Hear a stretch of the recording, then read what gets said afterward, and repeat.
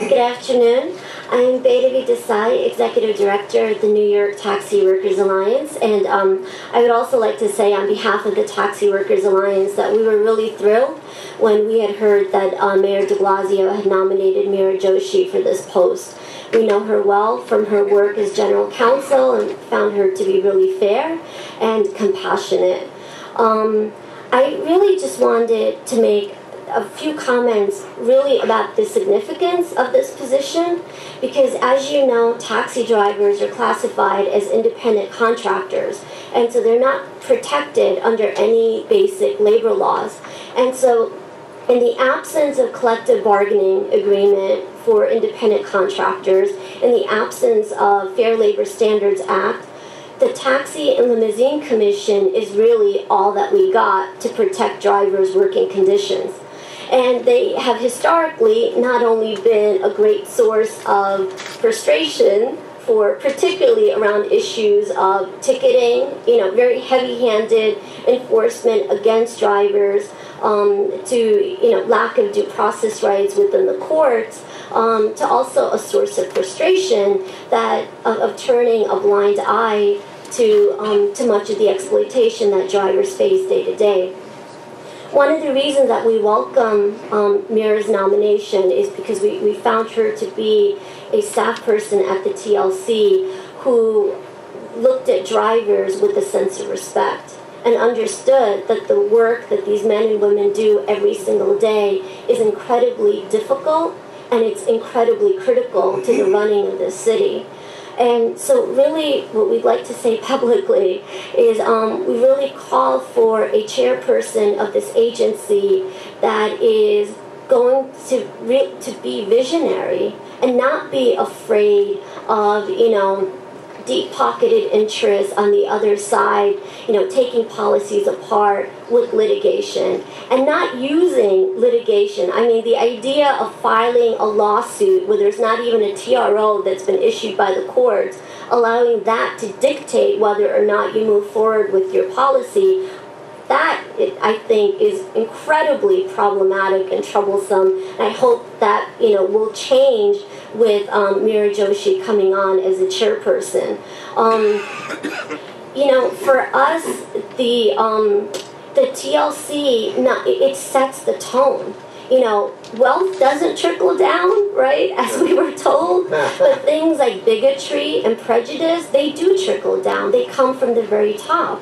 And so through the years when we've seen drivers be demonized or, the idea of, people being reckless when in reality they maintain the safest driving records of all motorists in the city of New York. The rhetoric has often not been in tune with the facts of the streets. And, many times drivers have been singled out and have been scapegoated. And so we call upon, Meera to be a chairperson who would really set the record straight, allow the facts and the numbers to govern the agency, and to call for a truly understanding that a tale of two cities is embodied in few places greater than in the taxi industry. And we need a chairperson that's going to continuously stand on the side of the drivers.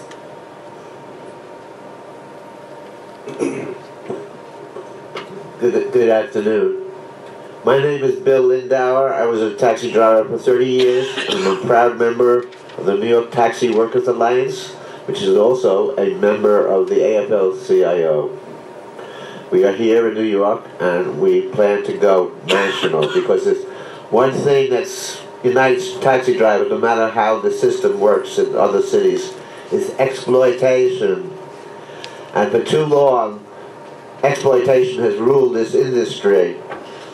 Before Yaski, drivers' needs and wants were rather ignored. All the administration would listen to was the unlimited greed of the taxi tycoons. It's time for drivers to be heard, and their needs to be met. And taxi tycoons always cry, so they should be ignored. I mean, we're all for accessible cabs, and I think the cost should be covered, but I don't think the plan proposed is fair to the public or the taxi drivers. They put the 30 cents on the meter. They said 5 cents for the driver to cover gasoline costs. That wouldn't even pay for a quart of milk, much less a $4 gallon of gasoline. But I heartily endorse Ms. Joshi, and I recommend that the City Council unanimously vote in her favor. She'll make a very fine chairperson. Thank you, Mr. Chair. My name is Mamnunul Haq. I am the co-founder of the Taxi Workers Alliance and the board of directors of the Taxi Workers Alliance.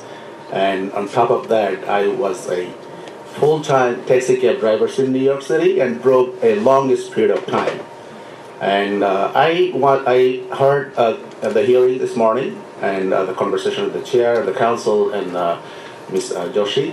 I personally don't know her, and my understanding is she'll be one of the best chairwomen of TLC. We had a bad experience because we are the people who organize driver. We started to organize driver and build Taxi Workers Alliance. So I want to share a couple things, and which is really important. I think, Mr. Chair, you know very well. While I was driving taxi cab, I had an incident that took my life almost. And the safety measure is really important for this industry. Because, and of course, this incident put me out of this business. And, about 6 years I work at NYTWA School of Medicine. And I cannot think that day, and it's still sometimes I drive Sunday. But that experience is really dangerous. When I think, the taxi driver who are driving 12-hour shift behind the wheel and taking all those risks, it's really dangerous. And I had been stabbed by a passenger, through the partition in Brooklyn Heights, in 2005, March 31st, just a few days ago, this anniversary gone. So, but we tried to pass a legislation in the state level and the city level for the safety of the taxi drivers. That's called Taxi Driver Protection Act. Unfortunately, it didn't happen in the state. Governor Pattison didn't sign. 141 vote out of 141 in the assembly, and 40 and 160 vote in the state, went to the favor of the bill, but he didn't sign this bill. So now I think this bill in the city council. And so I am expecting from the new chair, and she'll come up with some sort of safety measure for the taxi drivers. It is one of the dangerous jobs than any job in this country, even more than the policeman.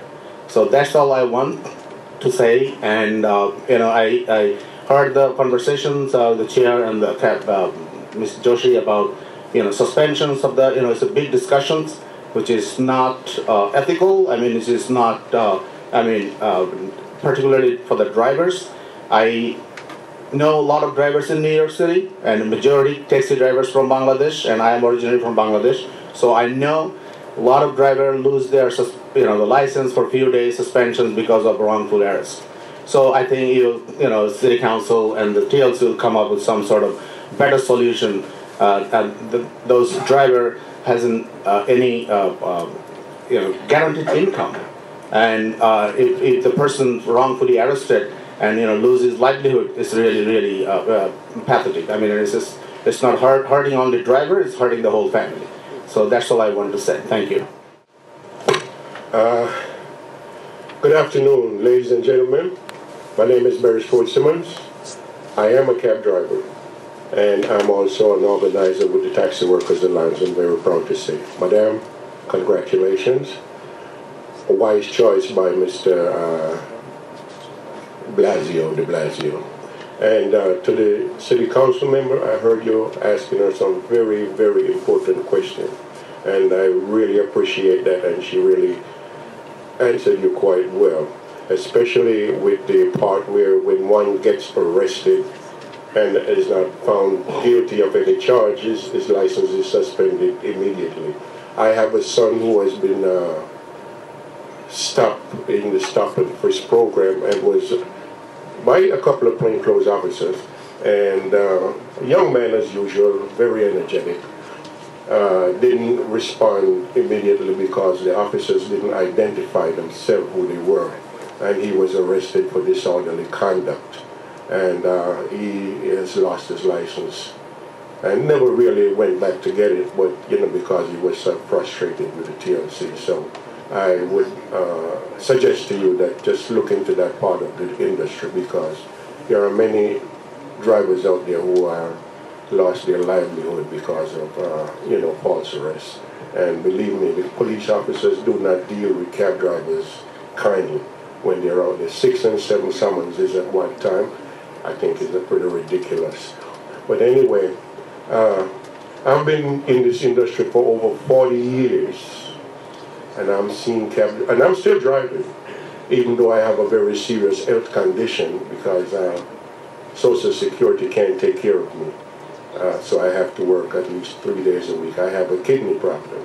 A lot of drivers are falling out because of health problems, heart attack, strokes. I know at least 10 drivers within the last, I said 9 months, who have died or have had a health condition. So I would ask you to look clearly into the health situation of the drivers, and to look into the inspection sites and some of the old rules that they have on the inspection sites, the taking the driver off the road because he might have failed a little minor stuff on his inspection, that you can look into, because I think giving the driver 10 days to fix the car if it's not a serious situation, would keep the drivers on the road. And you will hear from us quite a lot, and as you know, we're going to come to every meeting that you keep, and we're going to keep reminding you. So again, congratulations, and to the City Council members,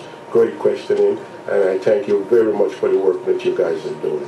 Thank you. Thank you very much, and thanks for the great work for the Taxi Workers Alliance. It's made such a difference in the city, and set a model for organizing workers in independent contractor industries in general. And we're still growing. Across the country, I hear. So we're lucky that we still have to be here to talk about it. All right, we did have one more person sign up to testify.